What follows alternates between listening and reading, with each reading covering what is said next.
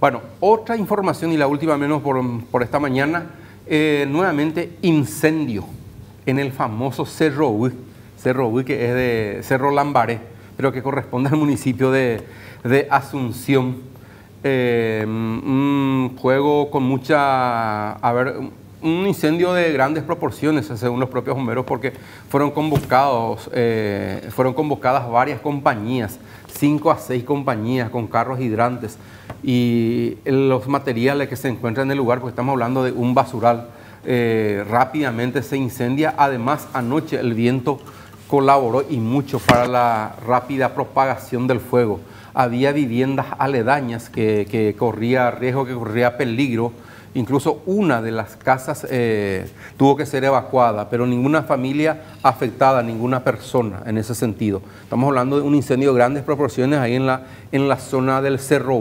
Allí el Cerro prácticamente es toda zona basural allí al costado. Nosotros ya realizamos más de una cobertura con relación a este tipo de incendios, pero al menos esta vez estamos hablando de incendios de grandes proporciones, donde fueron, como dije, fueron convocadas varias compañías. El problema que tuvieron los bomberos es que se terminaba el agua y no había una boca hidrante cercano al lugar. Tenía que recorrer varias distancias como para ir a cargar agua y retornar al lugar para combatir el fuego en ese lugar.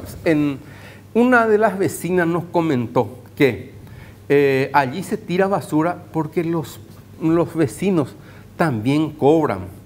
Los que van, por ejemplo, que es famoso esos motocarros, que nosotros incluso observamos a veces en los barrios, que recogen la basura y llevan y echan en ese lugar. Incluso nos comentaba que llegan camiones sin chapa y allí descargan, pero con permiso de algunos vecinos que cobran. Ah, como un peaje. Como un peaje, y es para ir a descargar ahí la basura. Entonces por allí es rápida la acumulación, porque no es la primera vez que se incendia. Dijo los bomberos, cuando le preguntaba yo fuera de micrófono, le dije, usted ya suele venir acá, sí, cuando nos llaman y cuando en Cerro se quema. Rollo, pues me lo acá, el famoso, vamos a encontrarnos con qué clase de incendio vamos a encontrarnos y la dificultad incluso para llegar hasta ese sitio, porque estamos hablando de, no es un lugar, no es una calle asfaltada, claro, complicadito el lugar, al menos incluso esos camiones grandes, el acceso es muy angosto. Y no sabes con qué te vas a encontrar, o sea, qué tipo de desechos hay en el lugar. Totalmente, estamos hablando pura, sí, alta, porque el incendio habrá comenzado alrededor de las 22 horas, a las 10 de la noche, no se sabe quién incendió ni cómo comenzó, sino solamente a ellos se les llama y tienen que ir a combatir.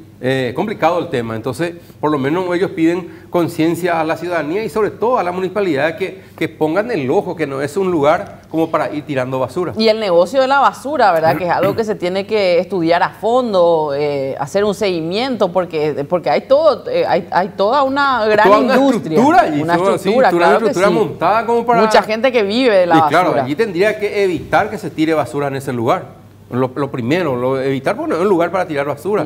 Allí no está muy lejos, no está el catedral de allí. Y no es la primera vez. Toda la vuelta. No es la primera vez y hubo ya incendios de grandes proporciones realmente y bueno, por suerte todavía no ocurrió ninguna desgracia. Por suerte, ¿verdad? Tan grande. Sí, grande. Vamos a escuchar al bombero voluntario Luis Saldívar, como así también a la vecina Carmen Spaini.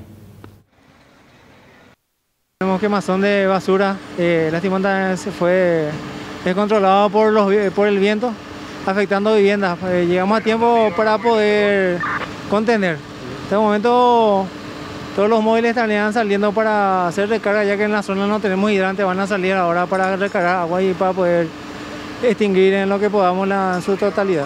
Sí, ¿hay dificultad entonces en el sentido de tener agua? Sí, así mismo, y bueno, solicitamos móviles de cisterna para poder trabajar en forma segura y rápida, pero se va descontrolando por el viento.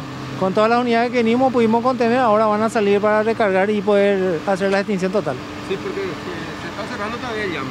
Así mismo, bueno, son materiales de combustible, basura, plástico, goma en el lugar, así que un material muy inflamable por debajo. Así que estamos tratando de llenar de agua para que llegue hasta la parte baja. Lastimosamente ya varias veces vinimos en este sector por ese tema.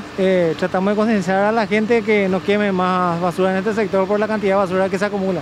Sí, porque es inmensa la cantidad de basura, ¿verdad? Así es, la mayoría son recolectores de residuos plásticos y cartones y bueno, la acumulación en grandes proporciones, una vez que de una chispa o algo ya esto se descontrola. Hoy moto caro todo, ve Yukyty igual, o un poco a ver la basura. Haupay o vamos a morir igual, hapuy, o vamos a camión sin chapa. Está vecino y o cobraba su pecado un poco ave. ¿Usted está la basura ahí? Sí, usted ahí está. O le llaman de carne o más basura ahí.